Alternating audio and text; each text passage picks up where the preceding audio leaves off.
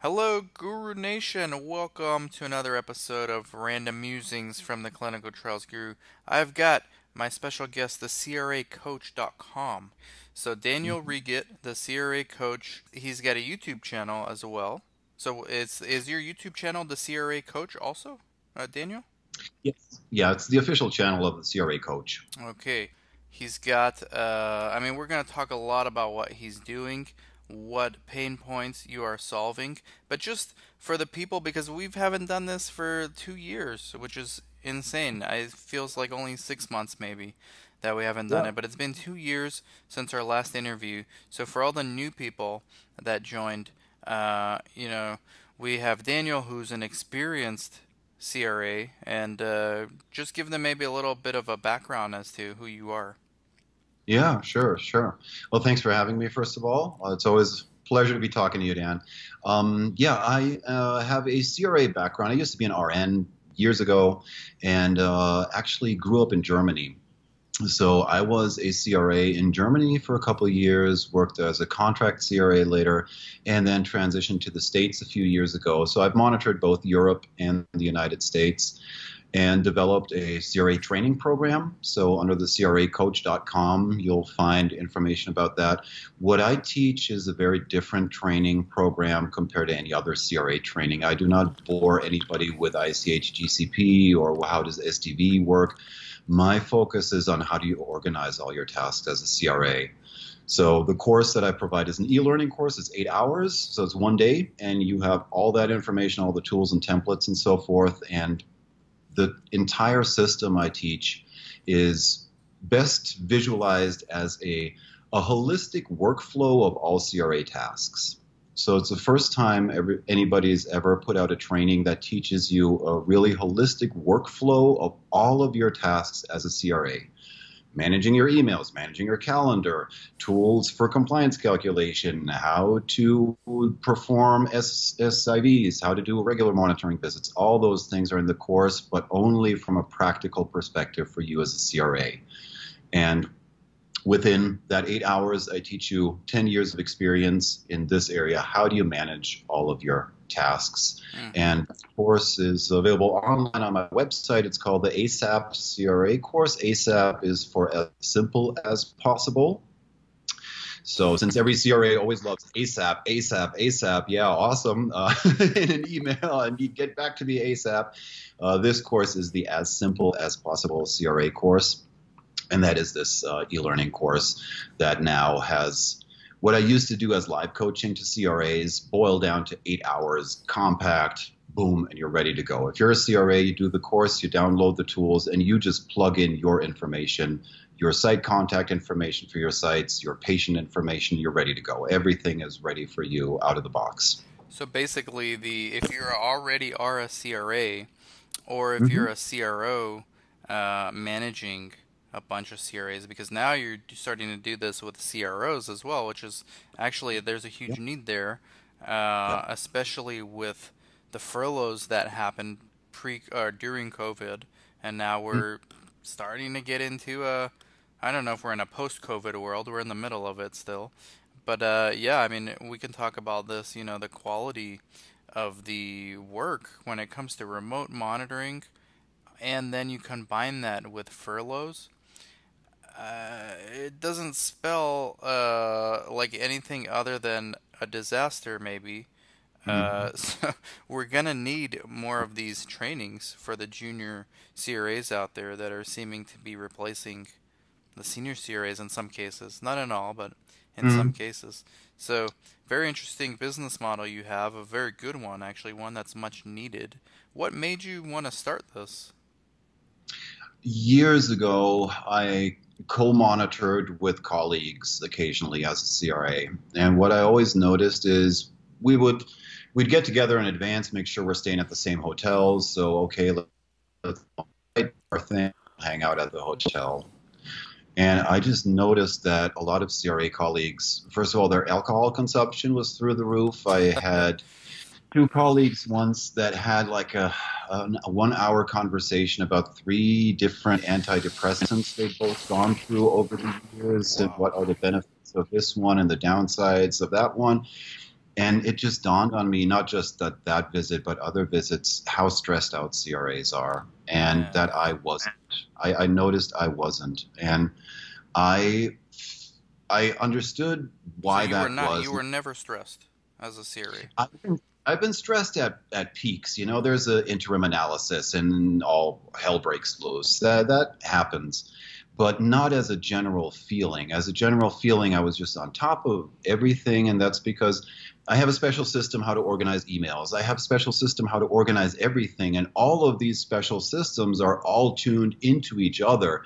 So I just know where everything is at any given point in time, and there's just a place for everything, and everything is streamlined. There's no faster way to do it because there is zero duplication anywhere in this entire system.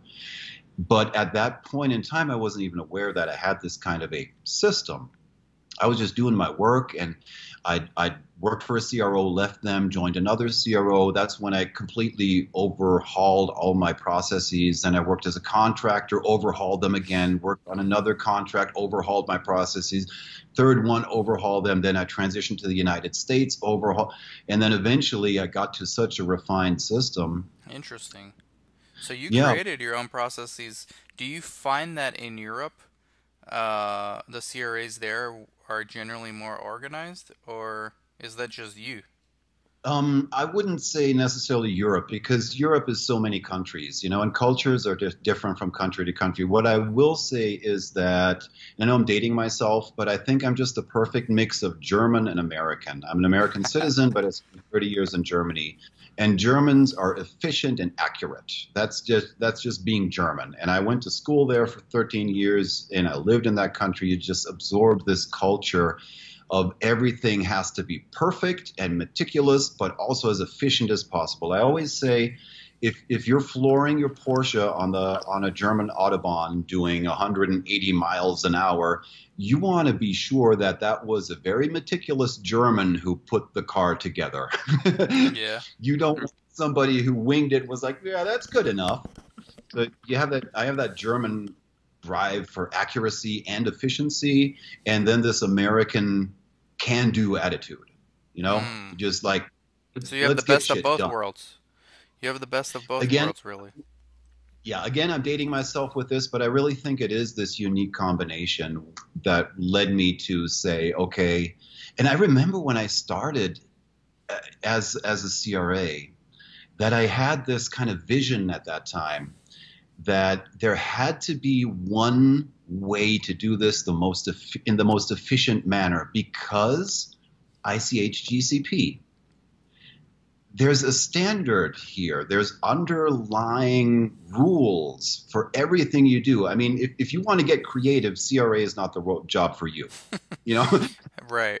you're working in a strict framework with zero exceptions. We even have names for the exceptions. We call them deviations. So that's this kind of an ecosystem that a CRA operates in. And I remember when I started in this job that I just knew there had to be a streamlined system. There had to be a way because this all works under the same rules, the same umbrella. And it just took me like, I don't know, almost 10 years, but a couple of years and refining my processes till I then, with these experiences with other CRAs, understood I developed a system that actually lets me be stress free. I leave a site after a monitoring, or I left a site after a monitoring visit, and I forgot about the visit immediately. Are Like, you done oh, with your report too at this time, or you do your report later? no, no, not with the report, but I knew exactly with my tools how I'm going to Mm. be writing the report and so forth. I knew with 100% certainty I'd done everything that needs to be done, the entire regulatory binder review, like literally everything. And that's when I decided, okay, I'm going to put it upon myself to create a course where I teach this system in a generic manner because, again, 95% of what you do as a CRA is always going to be the same no matter what study you get. You're always going to be reviewing the regulatory binder, and the protocol better always be filed. The signature page better always be filed. Any sub-investigator better always have a financial disclosure form filed, and so forth. The patient visit windows, the patient visits should be within window. It's like it takes many years to see the underlying commonalities, but after a few years, you see 95% of the work you do is based on the same kind of structures. And that's what this course is built on. So I get asked this question all the time by students who are joining or want to join the CRA Academy. And they always ask, and I don't know if I ever have a good answer or the same answer, so I want to get it from you. Hmm. What makes being a CRA so stressful? This is what they ask me. I hear all the time, it's so stressful. Can you can you distill why that is maybe in a few words? Because let me tell you what I tell them. Usually it's every monitoring visit's going to be different. You're going to be traveling a lot. You're going to be away from your family and just back to back visits, airports, uh, the deadlines. This is kind of what makes it stressful. But is there like a better answer? Because I feel like that's not really helpful much when I say it. It's a good question. I think it's really the all those aspects together. I mean, it's exhausting to be traveling all the time. And then, of course, it also depends on which country. United States, for example. I mean, United States, I just looked that up for shits and giggles, is for my European, for anybody watching from Europe with a metric system, is, what was it, 10 million square miles? Anyway, it was kilometers. Anyway, it's an area that is 1,000 kilometers times 10,000 kilometers. That's the area of the United States. It's really big, and it really helps when you're from Europe to kind of visualize that. It's 1,000 kilometers times 10,000 kilometers. It's a big country. So you're flying a lot. Whereas in Germany, you might be driving or taking a train or rarely flying compared to the United States. But in the United States, that alone is just exhausting. You're flying all the time. You have time zone issues sometimes. That's why I always recommend start your week on the East Coast if you have to and travel westward so you're gaining hours and not losing them. So you're adding hours to your sleep at night that way. So you've got just the travel aspect. But on top of that, I've heard these numbers in 3 different trainings over the years. So I just assume they are true that a clinical trial on average can cost a sponsor between $500,000 and $2 million each day if it's a big global trial. Yeah. So you got that pressure on you. You don't want to be the one person on the team who screwed something up and that delayed the study by 2 days. So you got that factor in there. Then you also have the factor that, especially in large CROs, everything is made of glass. Everything is visible. Everything you do or did not do will eventually, especially if you did not do something, will come back to bite you, I guarantee you. Give it 3 years, it'll come back, it will bite you. So you also have that you can kind of feel under constant observation. Then you have the timelines, especially also in CROs that are super metric driven. 1 week for your trip report draft, and then maybe another week till it needs to be finalized. So you have these metrics all over the place. It's not just the trip report, but a bunch of metrics you have to meet all the time. And then it's long work days. Oftentimes, again, a difference in Germany, for example, with their labor force protection laws, none of this shit would fly that's happening in the US. So, but in the US, you can have your 12-hour workdays, 14, 16-hour workdays if you're 8 hours on site in Minneapolis and your next visit is in San Francisco the next day. Well, you're doing an 8-hour visit, you're driving out to the airport, you're dropping off your rental car, you're going through TSA, you're getting on your flight's going to be delayed by the time you get to San Fran. You have yourself a 14, 16-hour workday easy, and that is something that can just be the norm for long stretches of time, that you just have that amount of travel and an amount of days on site that your CRO requires. So that's just another factor, the long days. And on top of that, you have this moral responsibility that you are responsible for patient safety and for confirming patient safety. While you have all this wild travel and metrics and everything else going on, you also have that on your shoulders. Your job is to ensure patient safety as a CRA, because there might be that 1 in 1,000 sites that is doing fraudulent stuff, and if you don't catch it, nobody will, likely, before patients get harmed. So you also have that responsibility on your shoulders. And then my pet peeve is again just the complexity of the job itself. That I teach that in the ASAP CRA course, how to do that easily. But when you're new to the job, it's just super complex. I mean, starting with emails. When you're a Mm. CRA and you're active on a trial, you'll easily get 50 to 100 emails a day. Well, send and receive. If you total that, you'll be around 50 emails if you're in a CRO and distribution lists and all that fun stuff. Well, if you're between 50 and 100 emails a day, then you're around 17,000 to 34,000 emails a year that you need to manage, and nobody shows you how. And you have to prepare for all your visits. And there's so many requirements that you need to meet and monitor as a CRA, and you have to meet all of them. All of them. I mean, you can skip something during a monitoring visit and write up a follow-up item for yourself at the next visit to complete something, but that's just creating backlog. So you don't do that for shits and giggles. You do that out of an emergency. Um, but it's just super complex understanding the protocols, understanding monitoring plans. How does all this work? Understanding all the systems. There's just so much to learn when you're new that I think that is maybe as this last point might be the most important one. Looking at my own experience as a CRA, way back when I started, is that you're trying to figure out how do I prepare for a visit? Okay, and then you put together your tools and you go out to the site, and then everything's completely different than it was explained in training, and you're like, oh my gosh, but you still have to bring it back to ICH compliance, and but just things happen, and you thought you were going to do a monitoring visit in a certain way or a certain order of things you were going to do, and stuff happens and you have to completely trash that and do everything differently. So it just takes forever to kind of figure out how to organize organize your work. And if that is your experience of an overwhelm for a year and a second year, that by the time that you're kind of on top of everything now, finally, you've made enough mistakes and updated your tools, you've made enough mistakes and learned from them and so forth and so on. You had your run-ins with a site and you learned how you should have maybe phrased that differently, and you just gained that experience.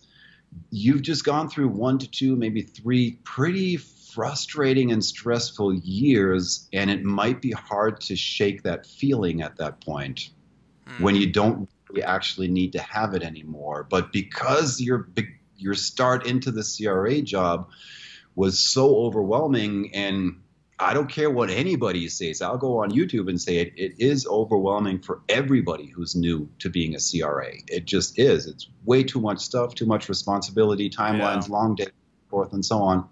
That I think that is also a main factor of just shaking that after 2 to 3 years, and yeah, because those first years are going to be rough. So that was a really long and winded answer to your question. Well, it's important because it's not discussed enough. I mean, you were talking Mm, earlier about CRAs, kind of joking, yeah. but it's kind of serious also about having like, alcohol issues, and Yeah. I think what it boils down to, and there's probably other industries like this, but Hmm.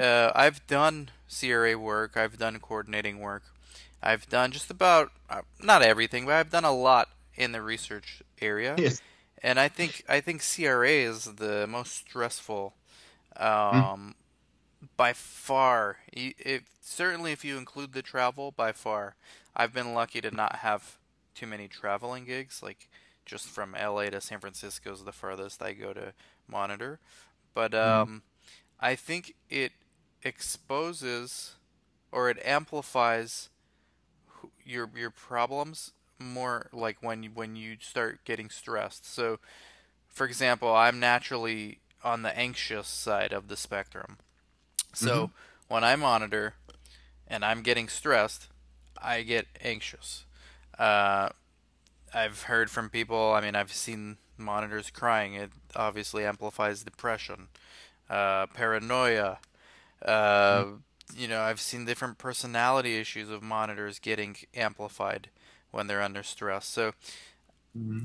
have you seen that as well? Like, have you seen that and I'm sure stress just does this in any job, but with CRA, there's so many potential triggers for stress. I think we Mm-hmm. see it more than as a coordinator. I was stressed as well, but not as much as when I was monitoring. And so I think in research it's harder to find a more stressful type of work than monitoring. Would you agree? I couldn't agree more. I couldn't agree more. And I think it's because of this. Yeah, it just the addition, it just stacks on top of each other. All these things that I mentioned earlier. If you take all that together and it's all together in one job, it really is super stressful. Other jobs will have maybe one or two of those aspects, but CRA will have everything. You got to be hyper organized. You got to be able to focus on the source perfectly. Although you maybe just had 4 hours of sleep tonight, and after this, you got to drive your rental car through a city you're not familiar with, and you don't even know the friggin' car well because Maybe they through didn't a have. snowstorm. Yeah, yeah, Yeah. and you're going to be flying somewhere and getting to a hotel and just crashing there. But no, wait a minute, there's a trip report due because a week ago you did that monitoring visit, so you better submit that by midnight. And so, And yeah, oh, just there's so. also that other trip report you sent. Now the sponsor has revisions and you already forgot what it's about. Well, you wouldn't with my system Not with because there's a yours. tool, yeah, Not where you now. can always go back and see exactly what was up. But yeah, I mean, I think it's really because it is it's just one of the most stressful jobs on the planet, probably because you have all these factors. You screw up by 2 days, you might have cost a sponsor $4 million.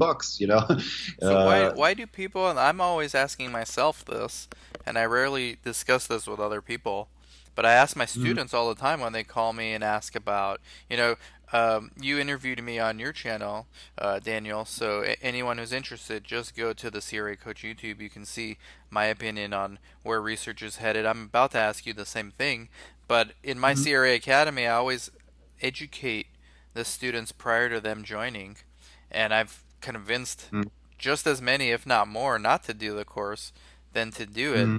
But I'm always asking myself, even after I tell them all this, they still want to do it.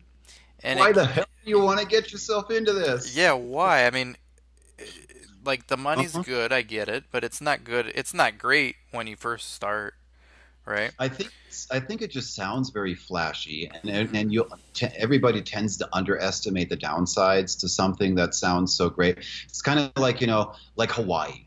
Oh, Hawaii sounds awesome. Everybody would love Hawaii. Yeah, but the cost of living is like 2 to 3 fold of your current cost of living, pretty much no matter where you are. There's yeah, Hawaii is going to look awesome on a selfie of yourself in the background having the beach, but the reality is going to be a very, very, very different story.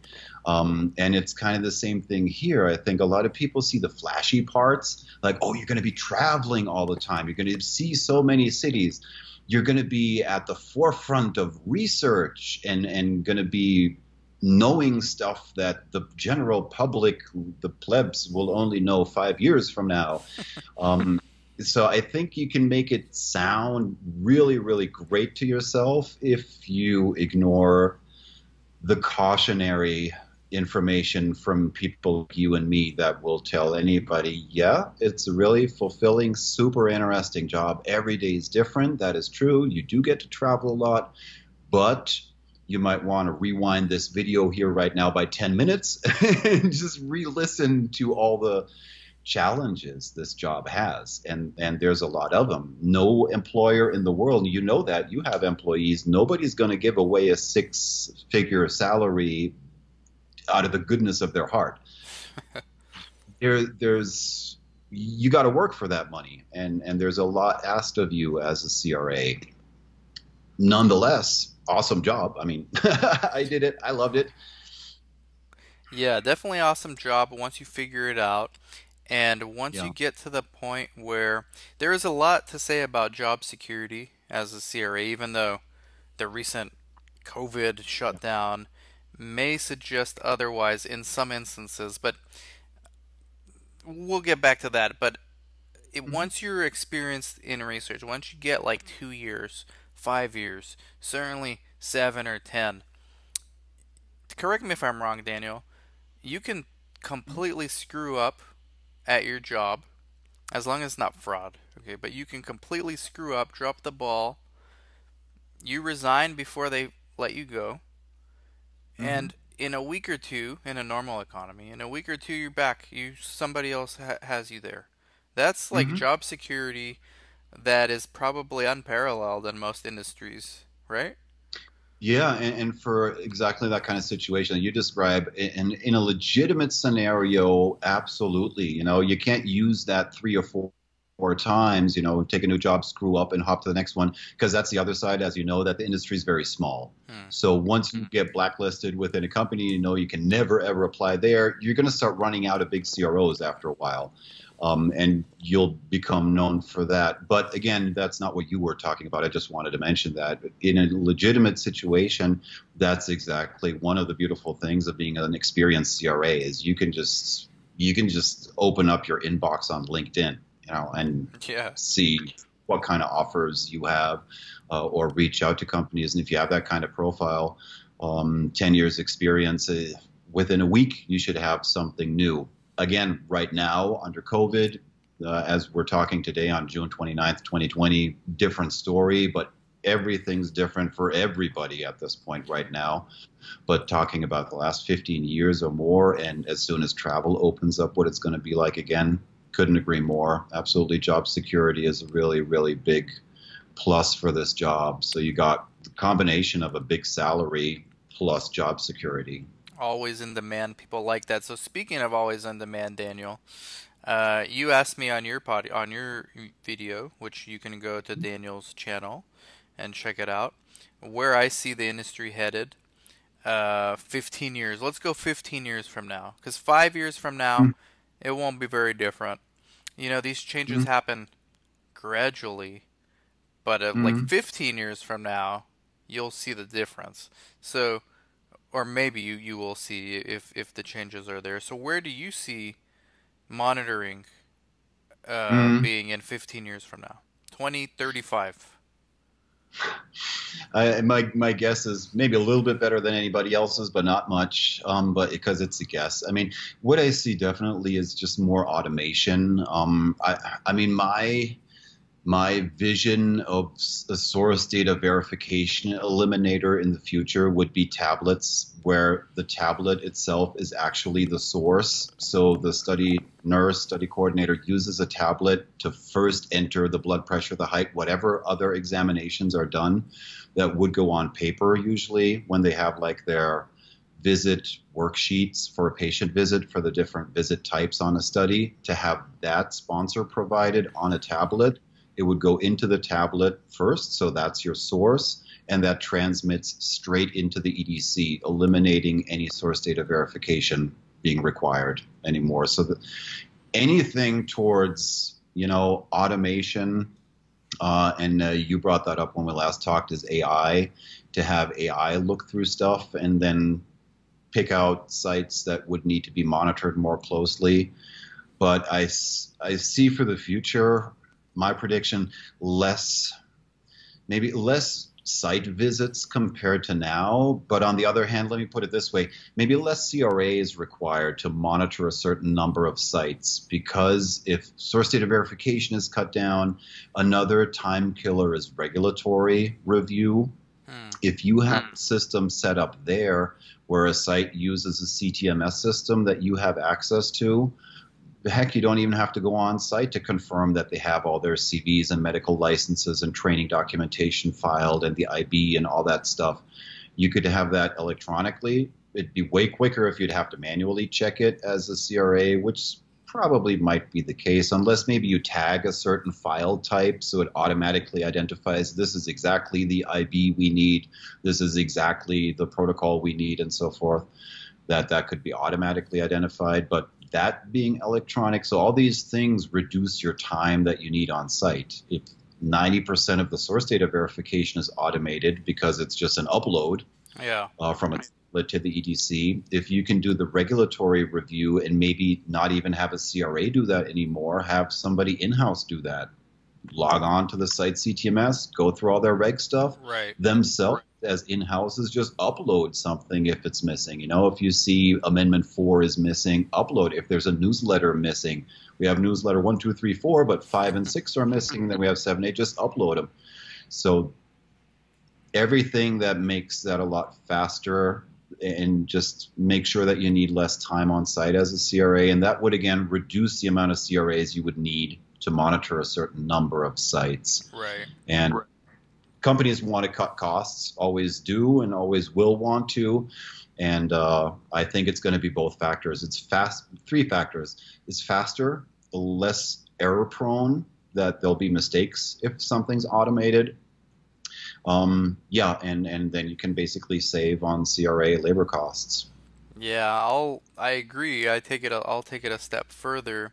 I think Mm-hmm. technologies make things more efficient and cheaper. So the output currently the output is we can do we can give 3 studies for a CRA to monitor, more or less. Sometimes 2, maybe 3.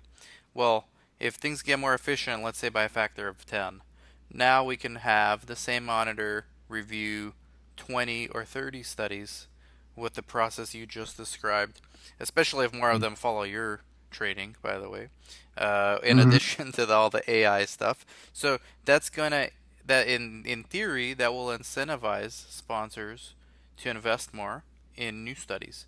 So we're gonna have faster innovation.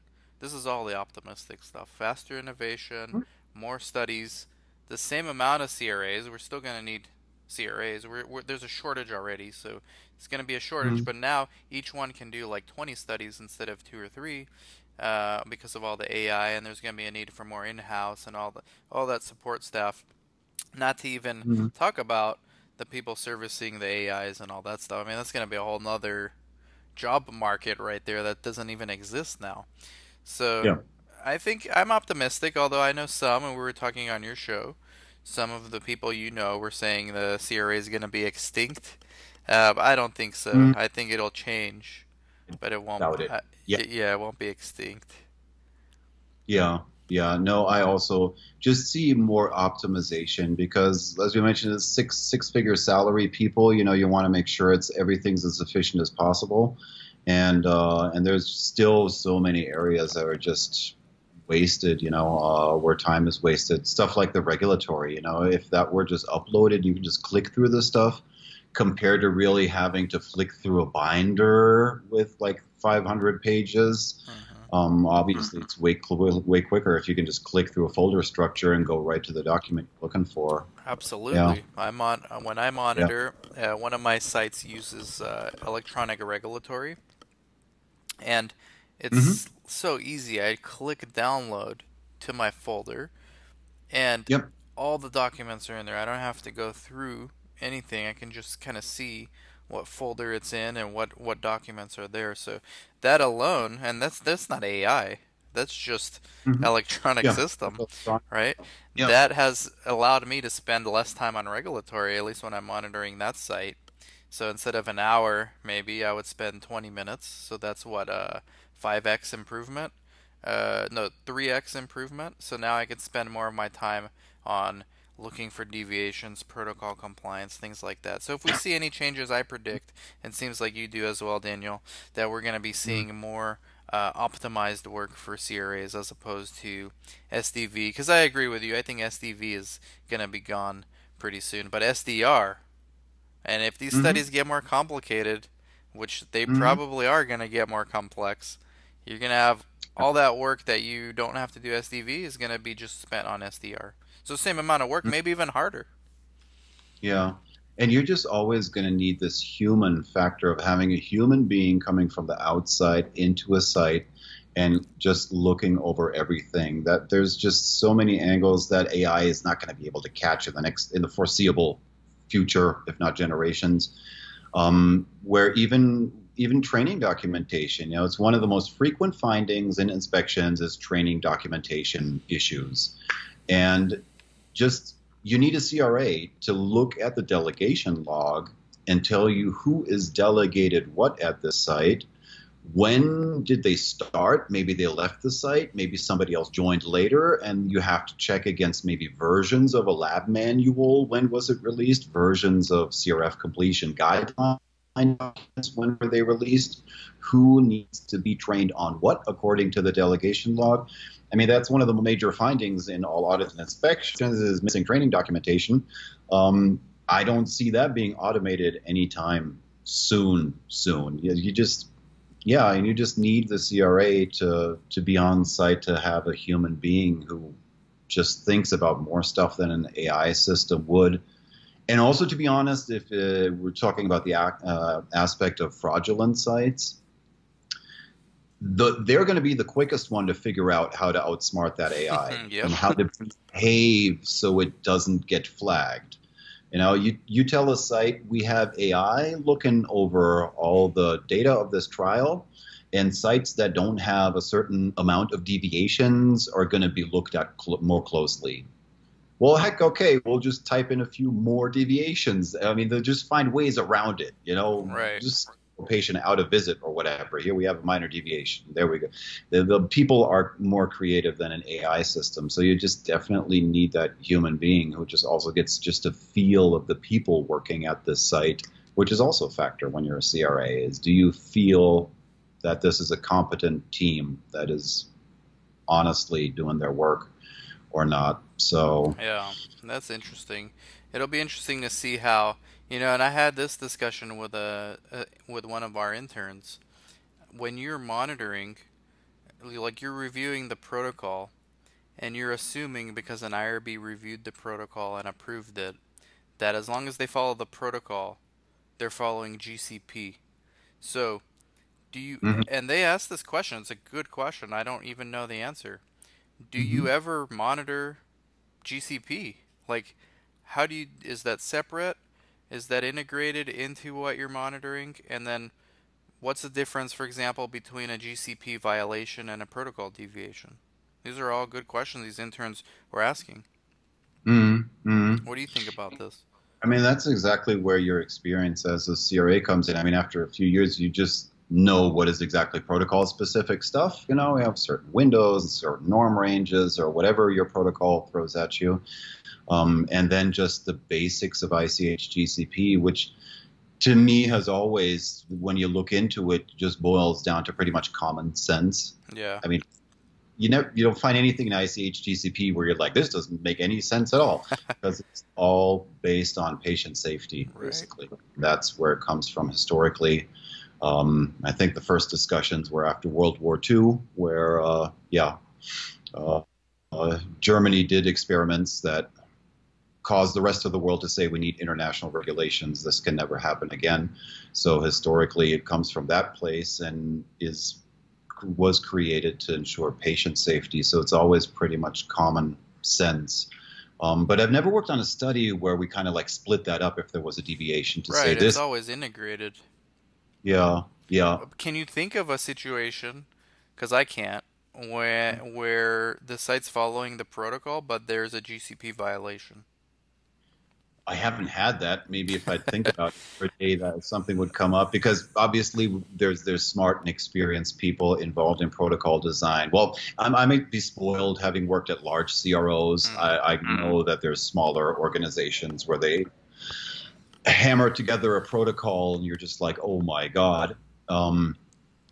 But in general, a well-written protocol always follows ICH GCP anyway. Right. So should be covered under that. That's what Yeah. I thought too, but in general, because there are those cases, I haven't been involved with one, but I've heard things where don't know how the IRB even approved the study, but if you were to follow the protocol, that would actually be a GCP violation, or potentially would be. Hmm.